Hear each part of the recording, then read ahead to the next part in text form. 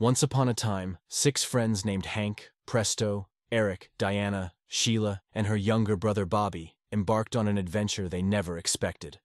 They were just out for a night of fun at an amusement park when they decided to try a ride named Dungeons and Dragons. Little did they know, this ride would transport them into a world filled with danger and magic, the very world of Dungeons and Dragons itself. In this new, mysterious realm, the friends soon found themselves under attack by all sorts of monsters and terrifying creatures. Just when things looked hopeless, a small, enigmatic figure known as the Dungeon Master appeared. After a tiny unicorn runs into them, the Dungeon Master offers them help in the form of magical items, each uniquely suited to their abilities and personalities.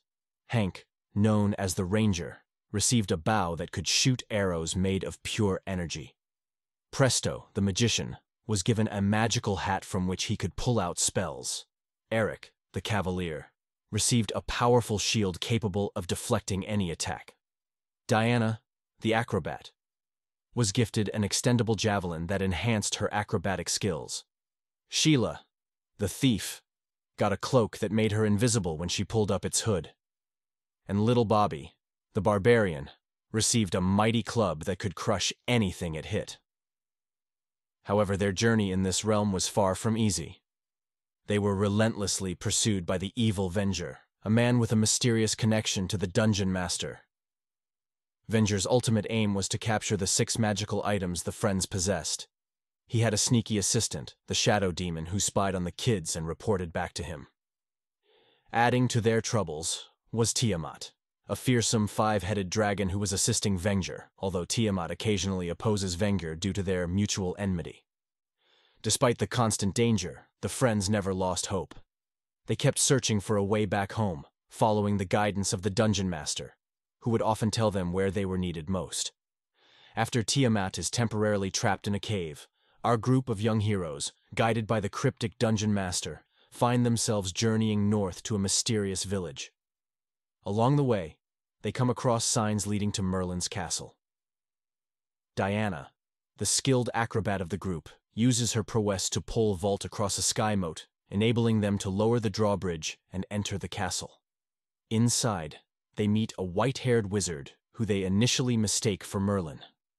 However, in a surprising twist, the wizard reveals he's not Merlin by removing his hat and wig, showing his bald head. This wizard tells the kids about his past deeds of saving a village from dragons, but disappointingly informs them he cannot send them back home.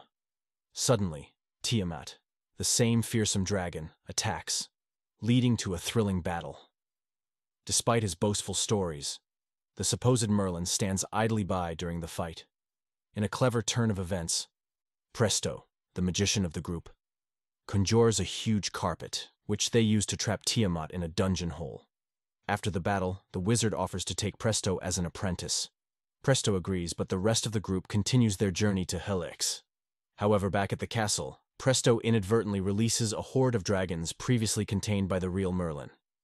It's then revealed that the wizard is actually Venger, the main antagonist, who had tricked Presto into undoing Merlin's magic, unleashing chaos on the village. The group rushes back to the castle to confront Venger and save Presto. They realize the only way to defeat Venger is to release Tiamat, who is also an enemy of Venger. In the end, Presto successfully casts a spell to save Helix, gaining confidence in his magical abilities. As time passes on, the young adventurers encounter various inhabitants of the realm, some friendly, others hostile.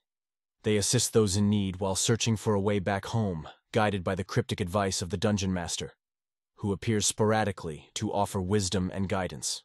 But on one fine morning, in a suburban home, a terrifying event unfolds as a child is suddenly pulled under his bed, despite his father's desperate attempts to save him. In a distant realm, our group of adventurers journey through a crystal desert. Lost yet determined, they encounter the Dungeon Master, who speaks cryptically of the city at the edge of midnight. He entrusts them with a vital mission: to rescue children from both their world and this realm. Their quest leads them to a rare oasis, only to find it guarded by giant owl-like creatures with talons for hands. Just as the situation becomes dire, an Arabian warrior, riding a colossal elephant-like creature, and wielding a scimitar that emits sonic beams comes to their aid. He suggests they join forces, and they agree. The warrior, named Ramud, invites them to his tent for a feast, sharing the sorrowful tale of his daughter's mysterious disappearance. His paternal kindness resonates with the homesick adventurers, especially when he gives Sheila, his daughter's doll, which moves her to tears. As midnight approaches, their surroundings turn sinister. A portal opens beneath Bobby's bedroll, and a massive demon known as the Nightwalker emerges, abducting Bobby. Without hesitation or discussion, the remaining adventurers combine the powers of their magical weapons to reopen the portal and pursue it. They find themselves in the city at the edge of midnight, a place trapped in time, where the clock is perpetually a minute before midnight. The city is enveloped in long shadows and eerie silence, with miniature dragons continuously launching attacks from windows. The dragons lead them to a vast factory filled with gears, where they discover children laboring to prevent the clock from striking midnight. The adventurers spring into action, scaling a towering structure to rescue Bobby. As the final fight unfurls, Bobby heroically smashes the gears, allowing the clock to strike midnight. This act triggers the children's return to their homes. They encounter Jimmy, the child from before, who recognizes them and promises to contact their parents. In a surprising revelation, Jimmy informs them that on Earth, it's still the same day they disappeared, so no one is overly concerned yet. Their adventure concludes in the desert, where they reunite with Ramud's daughter at the tent. As we continue on into the final adventures of our young group, the stakes escalate as the children come closer to finding a way home. However, without a definitive ending for the series, the fate of the children and their quest to return home to this date remains unresolved.